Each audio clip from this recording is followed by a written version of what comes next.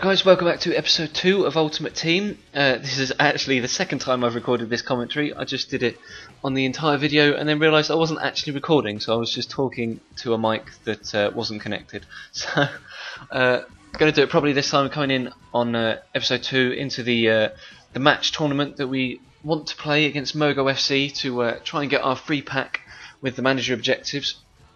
And diving straight in, this guy's got a very, very pacey front through with Obafemi Martins, Atsu and Paulinho up top. But this team immediately felt so much nicer to play with than the previous one. There, Adrian showing good feet to send Thiago away. It was a good shot that is well saved, but you know, it was just so much nicer to play with.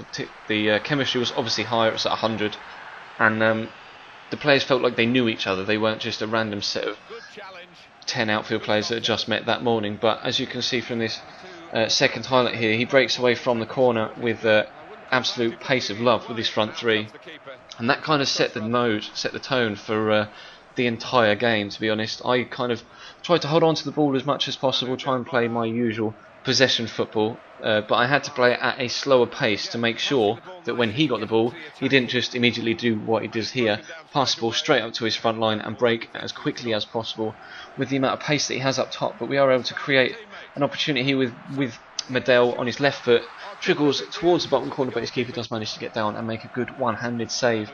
And like I said, kind of showed a slower, more methodical approach, trying to keep the ball as much as possible. And we were creating quite a few chances actually. Medel with a good effort there, well saved. Adrian plays the ball to Verdu, who has a nice turn, again well saved, but we do get a spot of luck. And the ball falls back to Verdu, who volleys it into the back of the net in the 31st minute, and we are well deservedly, to be completely honest, 1-0 up. We cut here just before half time, breaking down the right hand side again. Valero, our right back, plays the ball through to Barcelona's Thiago, who whips the ball in. Adrian gets on the end of it with a good header, but it is again well saved by Shea Given, who he has in goal. And you can see from the stats here that we have had 65% possession, definitely on top, twice as many chances. And I tried to do more of the same second half. We did pick up a free kick here on just before the hour, and I haven't really experimented too much with the custom free kicks, you know, with the two-man and the third man that you can now have in FIFA 13 with the dummy runs, etc. So yeah, I kind of just tried to do what I would have done in FIFA 12, tried to drill it low. Keeper did make a good save, and then from the corner he broke away again, and we were very, very lucky here.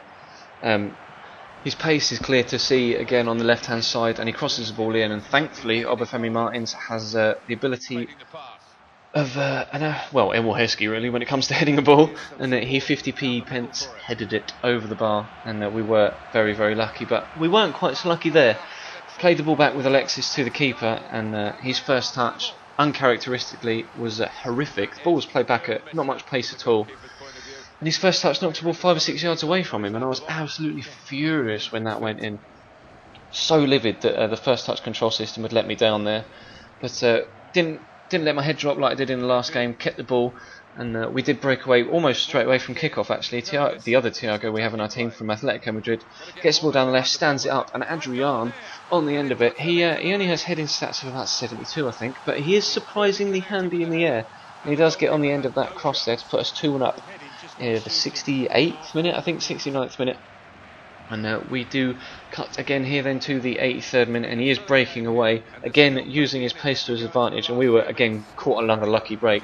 Great shot from Atsu that bangs straight back off the post, and Sissoko plays the ball down to Verdu on the left hand side, and I always advise against this. You can see here this guy diving in with his defenders. It's just never a good idea, because especially with the added in dribbling ability you've got this year, you're just going to be able to wriggle past players, and Medel has a good shot that's well saved by the keeper, and we do get a corner from it. Corner comes in, Adrian again with a header, and somehow Shea Given saves the second effort as well. A third corner, and keeps here, makes a mistake, comes out for a ball that he was never going to get anywhere near, and Manu Del Moral able to head it from the penalty spot into the back of the net, and that put us 3-1 up, and pretty much consolidates our position in the game. 2-goal lead is established, and we're back on top. But in the 90th minute in stoppage time, no one is ever going to save a shot like that. Absolute rifled left-footed volley from Ibsen, and a Usain Bolt celebration as well. But that is how the game ended. We do get a 3-2 win in that tournament game. Very impressed with this team actually on first impressions. So obviously you can see there he did have a little bit more of the ball and a few more chances second half as my players tired, and his pace told a little bit more. But thought, right, we've got the match tournament win, let's go into Irv Emanuelson there selling for 450 coins. Let's go into the squad team, go into the manager objectives screen, and collect our free goal pack. So I tried to do that, went in, and I'm not sure whether it was a bug with the system or whether the match in a tournament game, quote unquote, has to be played in an offline game mode. So going to come back in the next episode and play a tournament game in an offline mode and see if that helps. See if that does give us the 12 out of 12 task complete. And we can get our first free goal pack. So leave the video a like if you could be so kind. Let me know what you think of the series so far in the comments. And I will see you in the next video in a couple of days.